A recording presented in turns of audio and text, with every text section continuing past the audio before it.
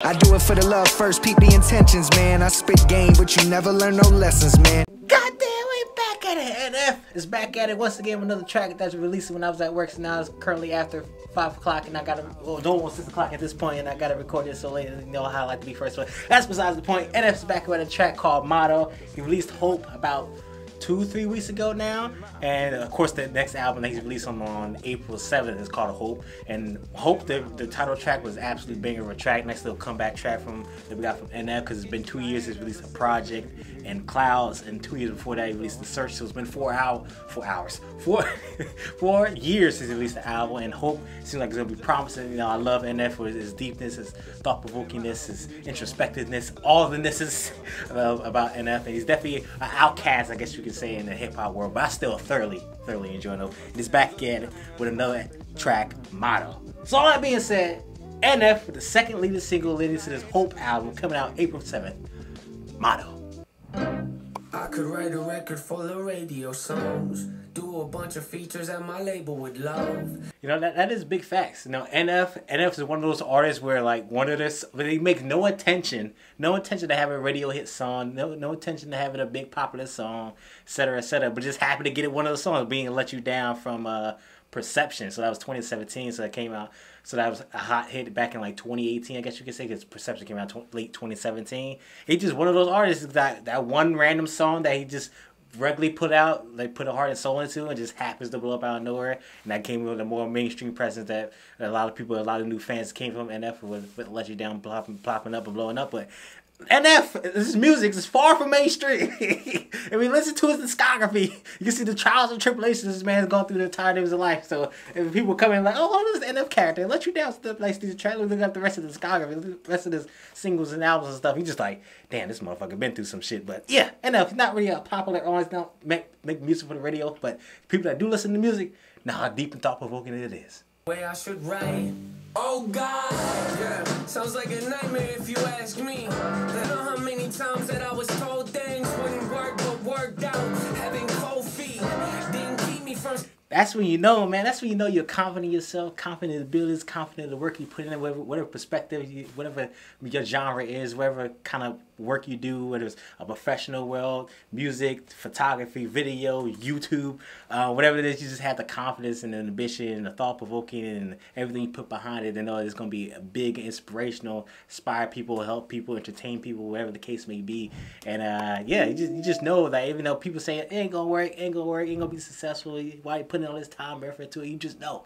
You just hope and believe you put in the effort and the ability and the passion into it, and everything will come to fruition. And also the context of the song, you can see out the gate, is on a Hollywood red carpet, and it's opposite of his traditional all black and all white outfit. I love the contrast they put in the music videos for NF and the director that he worked with.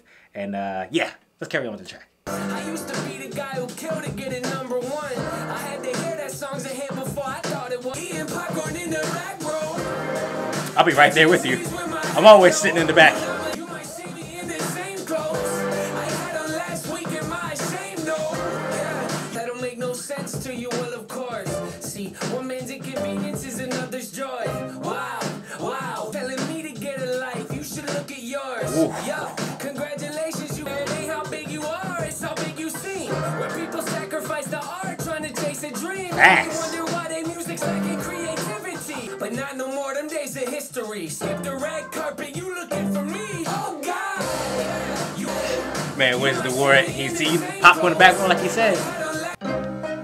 Got my feet propped up, leave my shirts untucked. The trophy, that's great. I'm happy for you, no hate. Meanwhile, this man's still going down to get his award. Catching Z's with my hat low. No nominations, but it's cool though. Oh God.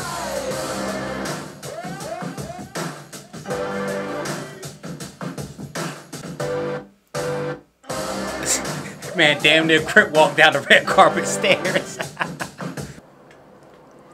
Who's this character? Got the milkshake and all.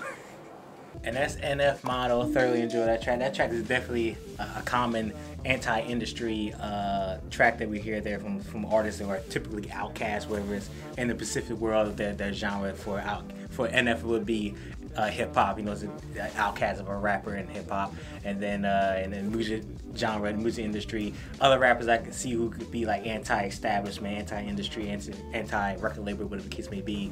Logic would be one of them. We see how the turmoil it did with him and Def Jam. Now he's fully independent. Russ, who's always been anti-industry, he was on a record deal for like 3 years, but he's always been preaching independence, being independent. So that's some other artists I can see who are very anti-industry, anti-establishment, anti-record label, etc., etc. So that's definitely an anti-industry track from NF.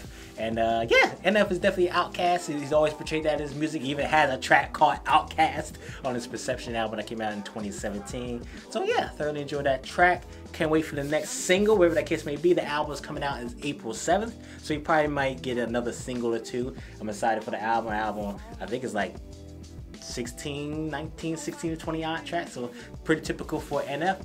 And yeah, I can't wait for the album. Motto, thoroughly enjoyed that. But Hope, if y'all haven't seen my reaction to Hope, the intro track to the first single to the Hope album, please do check that out, because that track was absolutely insane. But NF, Motto, thoroughly enjoyed it. So, if you like a little piece of the video, I got more content like this always coming soon, so please subscribe. NF, Hope, album coming out April 7th, just less than a month away. Can't wait. The full album reaction video is gonna be crazy. It's gonna be crazy. I'll see y'all next video. Peace.